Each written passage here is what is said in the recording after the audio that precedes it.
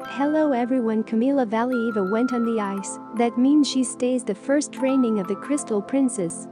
That's the end of the Olympics, only the closing ceremony remains, after which our skaters will return home. We love them all so much and are waiting for them. Even if not everything worked out this time and the rivals were very strong, but we believe that each of them is worthy of Olympic gold. In the meantime, we will show you what is happening in the life of Kamila Valieva.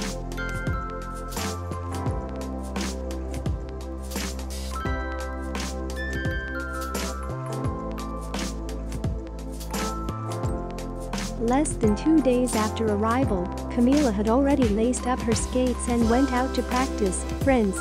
And this, at least, means that our Crystal Princess is absolutely not going to give up. The whole world has fallen in love with herself, Kamila Valieva.